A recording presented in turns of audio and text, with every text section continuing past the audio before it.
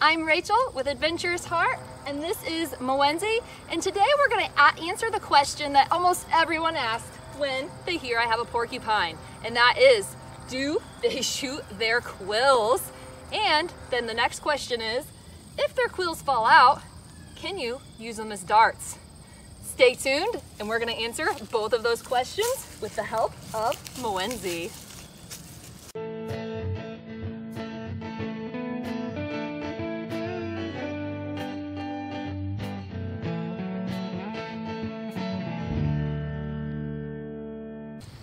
First, we're going to take a look at porcupine quills and possibly how this myth started.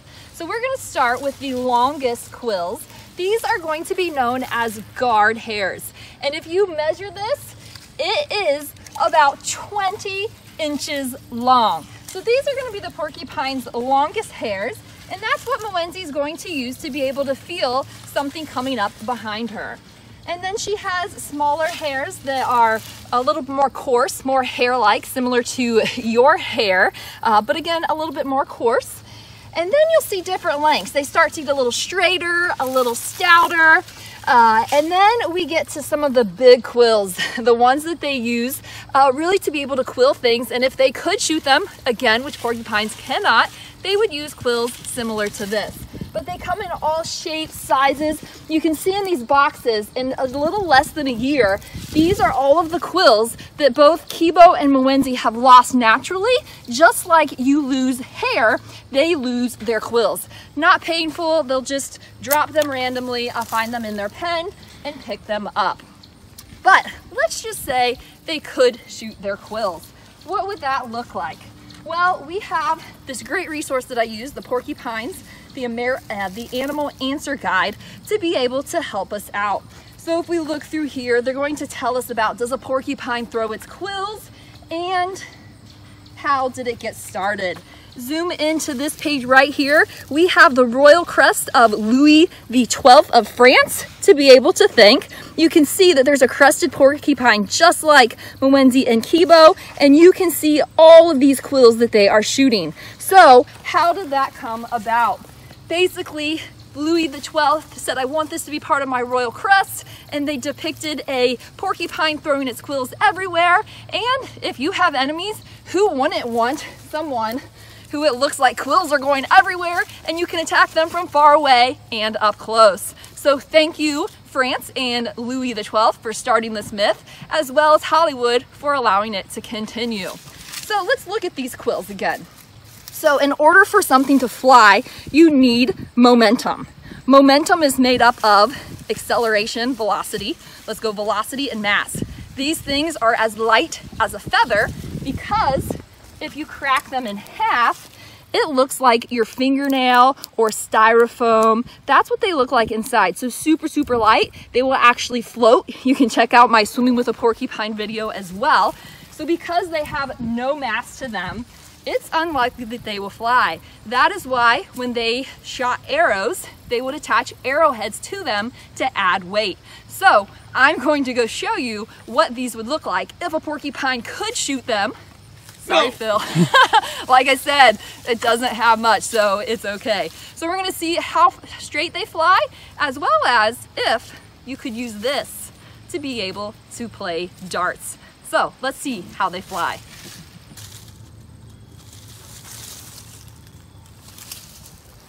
All right, so can we use these quills to be able to play darts? Mwenzi, what do you think, sweetie? Is it going to work? She is like, no, Mom, it is not going to work. So if I take this and I use it, I'm going to shoot it in the beach here. So watch from behind me, and you're going to see I'm using a lot of force, right? And that is how it is going to fly. Now, a porcupine would have to have a lot of force to be able to make this fly. I'm using a lot, and that's about as far as I can get it to go, right? So if a porcupine could shoot it, they would need all of that force. And you're like, but I've seen it go pretty deep. It can get deep into whatever it's going into. Well, if it goes deep, that's not because they're shooting it, it's because it's on their tail, and that tail can move super fast and has a lot of force that adds to the momentum. So alone, it is not shooting it. So let's grab these quills And you could see as I was throwing them, A, they didn't go super far, and B, they didn't really fly all of that straight. So let's bring it over to our dartboard. Let's check out our dartboard. Hi, Miss Malindsay. Would you mind if we play darts with your quills? So I have the quills here, and let's just go ahead and compare them. Malindsay, would you like to compare them to the darts? She's like, I don't know what's going on. So if we compare them, you can see that darts have weight on the end. So that big key piece that quills are missing, as well as a directional arrow, right? So I'm gonna go ahead and throw these and compare the difference. Lindsay, we're gonna throw them at you. You can't throw quills at us, so I'm gonna throw it, not at you, of course, but in your general direction. So I'm pretty close to this, right? If you're playing darts, you're gonna be a lot further. But to demonstrate, we'll see how bad of a shot I am, right? You can see, pretty consistent, you can see that those are gonna stick pretty well. I'm gonna throw these the same way, and you can see they don't have an arrow on them, so it makes it pretty hard. It could be that I'm a bad shot. I did get one to stick earlier. The closer I get, the better I found it to be, and you can see that I can get it to stick.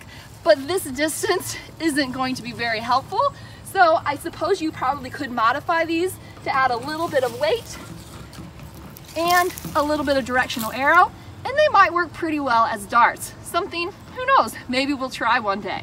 But for now, if you're looking at darts, if you're looking at porcupines shooting their quills, the answer is porcupines cannot shoot their quills, and I hope this answered why. If anyone asked you if porcupines shoot quills, now you know the answer. It just is not as effective as something with weight. I'm Rachel, and thanks to Kibo and Malindsay, I hope you feel a little bit more educated about porcupines and their quills.